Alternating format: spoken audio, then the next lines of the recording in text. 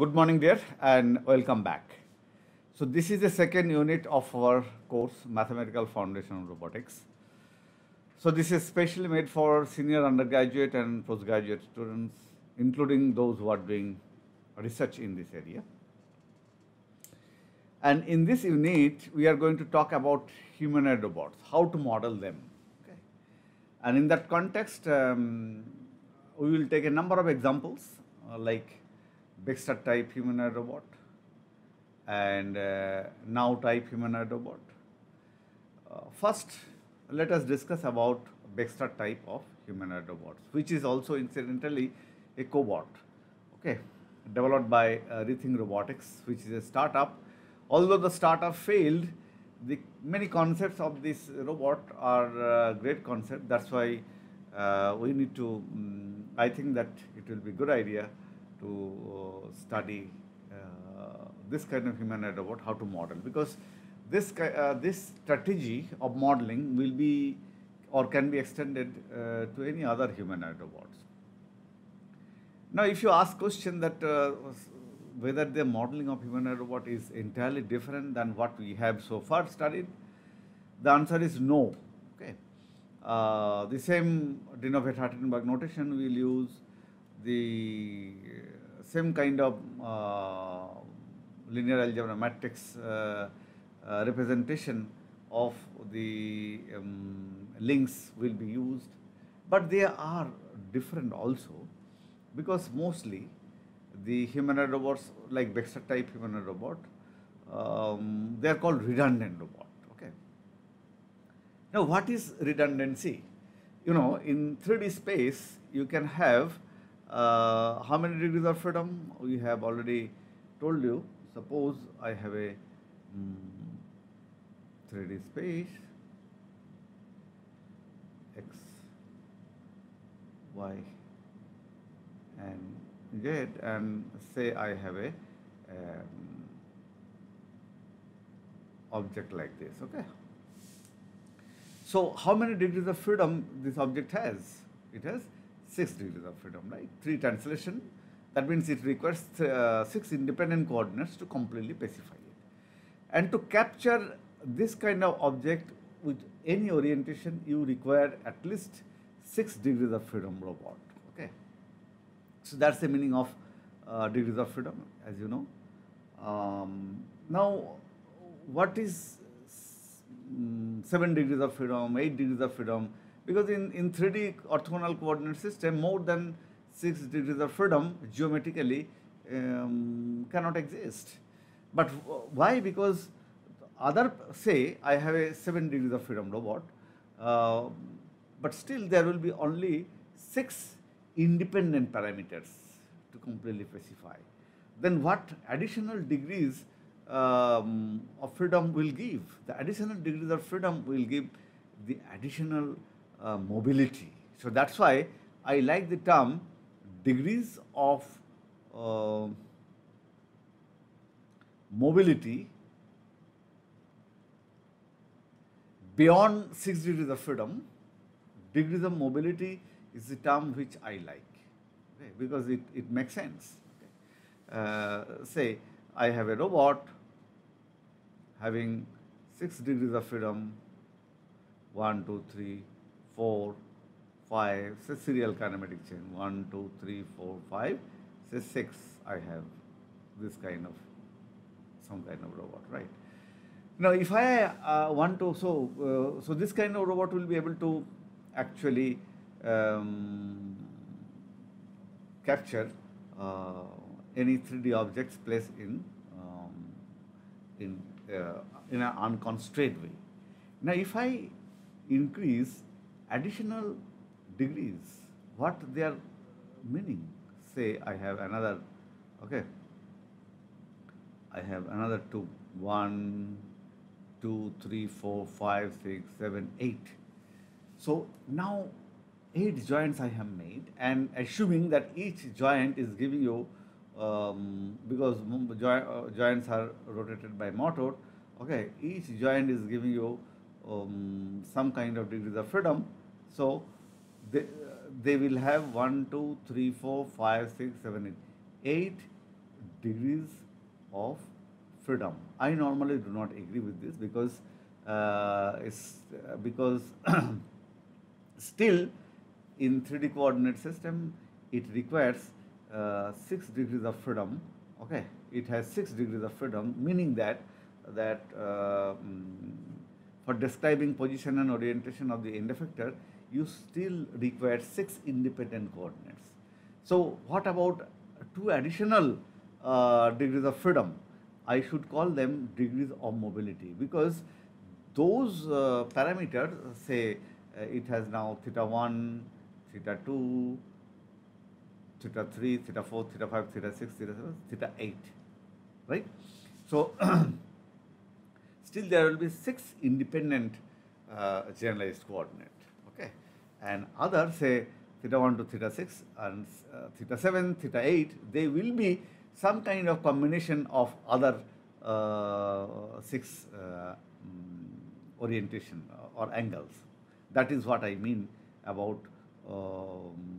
why they are not degrees of freedom, because they are not independent, they are dependent parameters. Okay, so it is better to call instead of 8 degrees of freedom, 6 degrees of freedom robot with 2 degrees of mobility.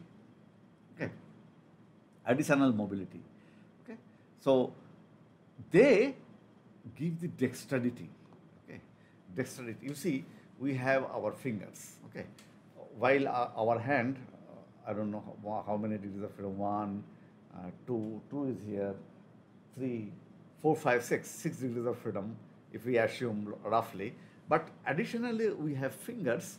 Each finger has some joint, and some of them can move independently, but they are not adding degrees of freedom. What they are adding dexterity, because now my hands are more mobile and can grasp objects more convenient way. Oh, this is called dexterity. Okay, so dexterous robot we call if robot has a large number of degrees of freedom. Dexterity. So it is giving the additional degrees of mobility, is giving the dexterity to the structure.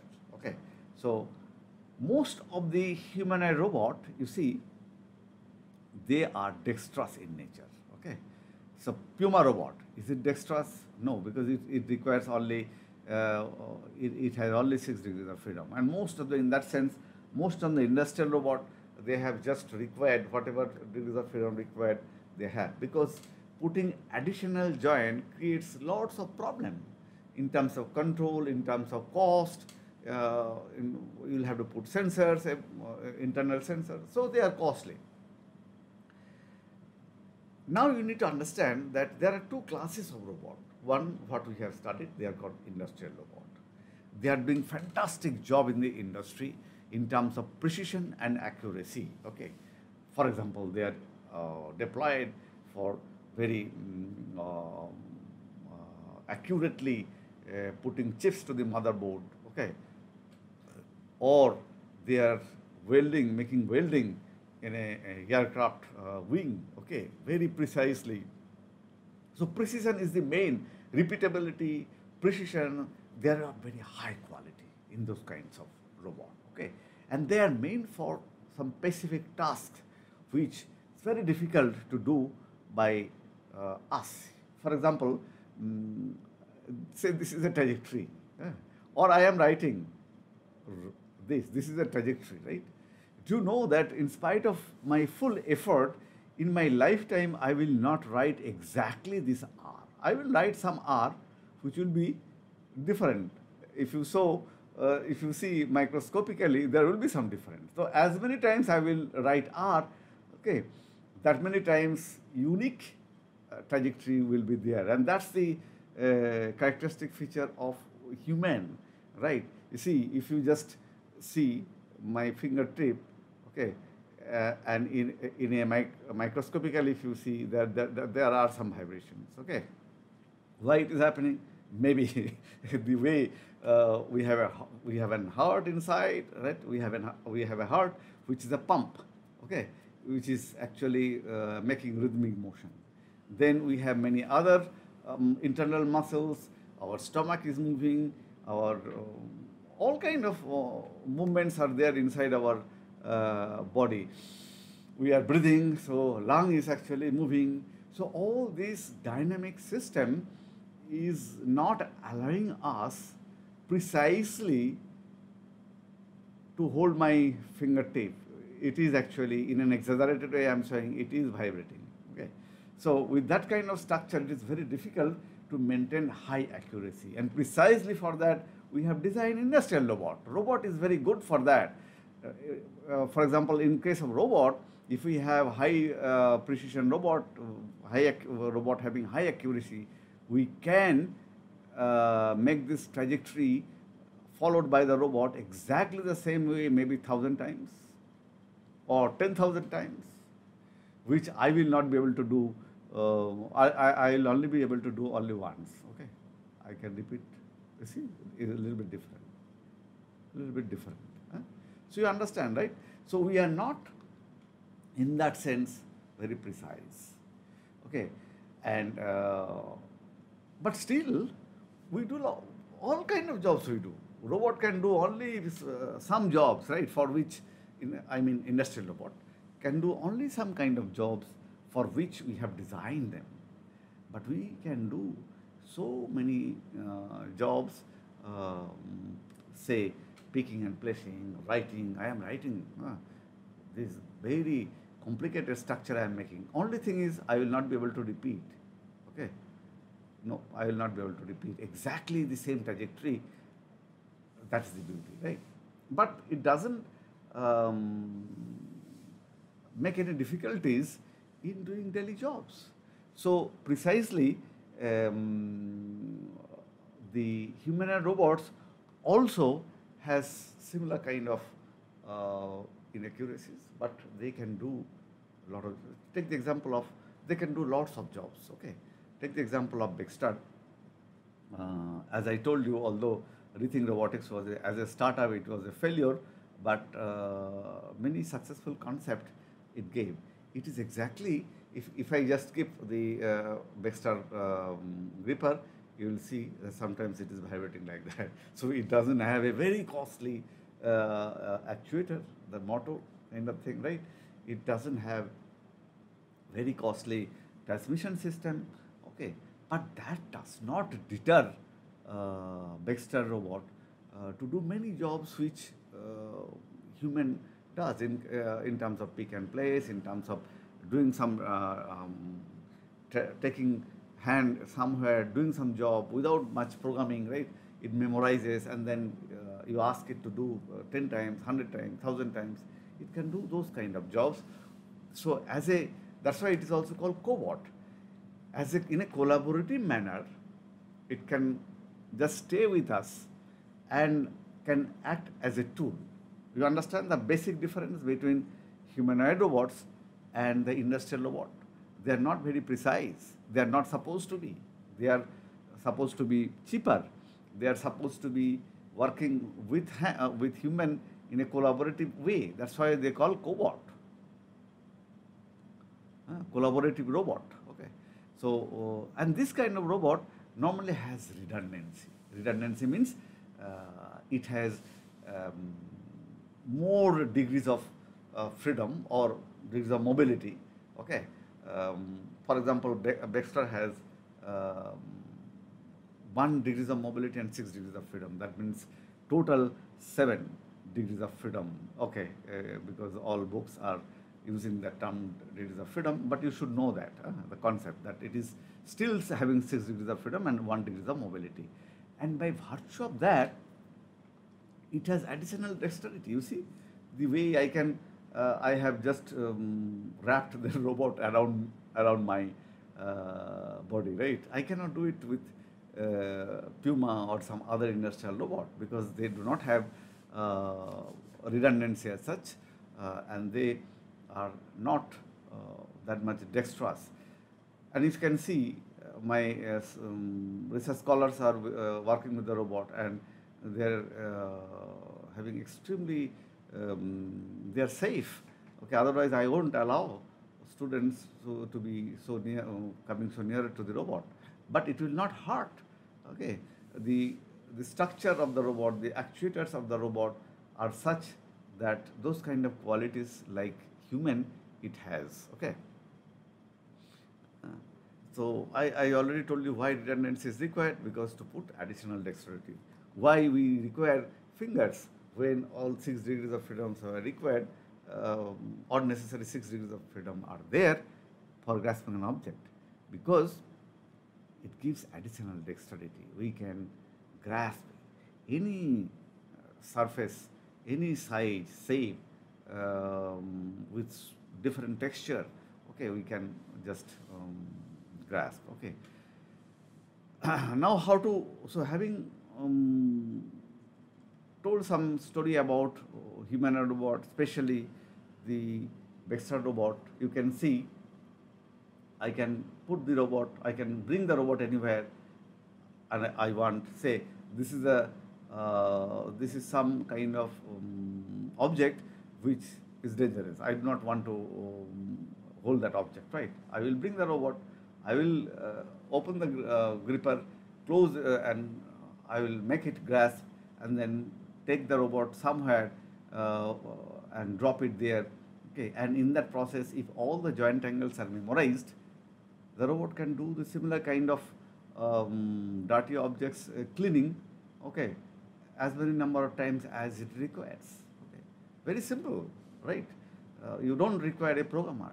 Okay, but of course, when we are talking about creating intelligence to this kind of robot, then we need we are actually doing research on that, how intelligently robot can grasp. Seeing object, it can grasp. Okay, so that's another story, but it has this kind of rudimentary applications as well. Okay, so yeah, that's why we are going to understand how to model Baxter type of robot which is having redundancy. Okay, but before that, let us tell a little bit more about the specification of the robot. Okay, performance-wise specification, you see, it has a rated payload of 2.3 kg. Okay, rated payload means with that payload, sufficient accuracy you will be able to get. Okay, and safety you will be able to get.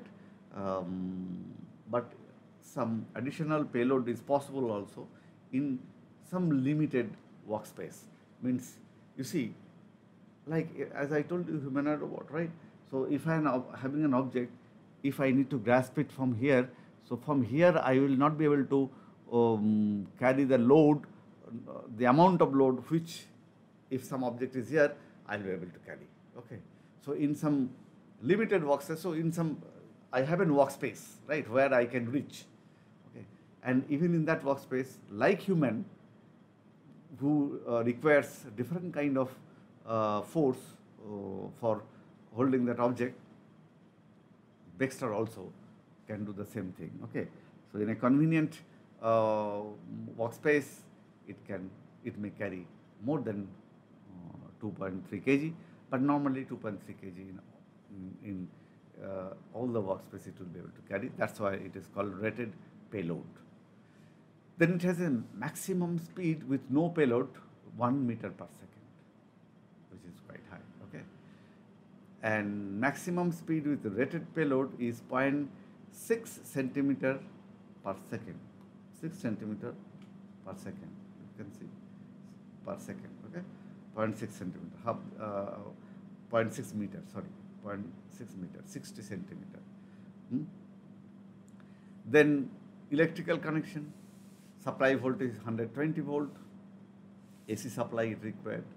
Okay, otherwise you need, if you have DC supply, then you will need to have a converter. Okay, then rated current, it consumes 6 amperes current. Okay, then input-output connection, it has one Ethernet jack, one USB type jack, USB-A type jack. Okay, and one 15-pin D-sub with PLC compliant connections. That is, programmable logic controller also can be connected through programming with this kind of robot, which is PLC is very much useful in industry. Okay, as you know, if you have several devices, several sensors, several actuators, then you can make a kind of program so that sequentially your objective or work can be done. There are techniques for that, you have ladder logic diagram and all kind of thing. Okay, PLC programming is a very interesting area. Okay, so with PLC it can be connected. Okay, then environmental issues. Okay, protection classification IP50. That means it's a protocol for protection. Okay, it will follow that. That means it will not harm.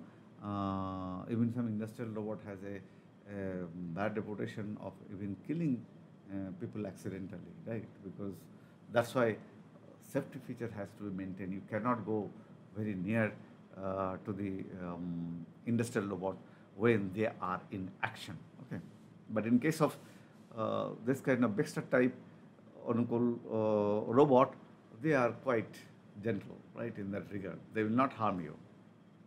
And operating temperature is 0 to 40 degrees centigrade, which is quite good, quite high, and you don't require special AC for maintaining Baxter robot. Okay. Then about physical specification, that means what is his height, weight, all kind of things. So it weight 90 height is 93.98 centimeters. You have seen, it's quite. You can see from floor it is more than me. It's taller than me. So almost meter without optional pedestal. We have a pedestal. That's why it is. Height is more. Robot height with optional pedestal is actually 1.78 meter to 1.9 meter, depending on adjustable pedestal setting. So without pedestal is this, and with optional pedestal, this is what the height. Okay. Arm length of the end effector is 1.04 meter or 104 centimeter. Torso mounting plate diameter is 33.85 centimeter for mounting on table. Okay, so this is the torso. Here is the torso. Okay. Then body weight without pedestal 75 kg, just like a human. Then it has degrees of freedom 7 per arm, 7 degrees of freedom. Roughly calling degrees of freedom, let us accept it, including degrees of mobility.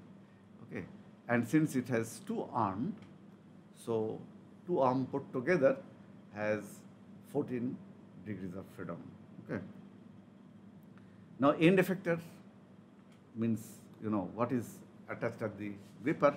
It has a vacuum cup gripper with interchangeable cups, so that it can, using vacuum, it can grasp object having some special texture. Okay.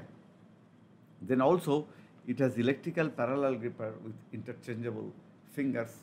We have this kind of gripper. Okay. And user adjustable finger tips also is possible. Okay. And onboard computer, of course, is using Intel Core i7 computer, right, with 8 megabyte 3.4 gigahertz processor with HD 4000 graphics, okay, 4 GB, 1600 megahertz DDR3 memory, okay, and 128 gigabyte solid state hard drive. So these are your computational specification, what the planning level computer the Baxter has. Okay, and for vision based Baxter research you may require more powerful computer. In fact, you can connect it with a GPU server, which we are doing. If you require object detection, object recognition, all kind of memory oriented applications, if you need, you may add your convenient computational devices with the Baxter. But this is minimum required for solving trajectory planning, inverse kinematics, all kind of problems, okay. And then it has camera also, okay. Two inbuilt cameras are there with 1280 cross 800 pixel, 640 cross 400 pixel effective resolution with a 30 frame per second frame rate, and 1.2 millimeter focal length. Okay, so these are some of the intrinsic parameters. Okay, 1.2 millimeter focal length, and the animated face flat screen has a resolution of 1024 cross 600 pixels, right? So these are all. So this we are talking about this. That animated faceplate. Now, having talked about some story about Baxter, which is a humanoid robot, and collaborative humanoid robot, we will talk about the Baxter anatomy, okay, or Onukul anatomy. That will be done. We'll start from here in the next class. Thank you for your attention and stay tuned. Next class will be very, very interesting because you will be knowing internal detail of Baxter robot.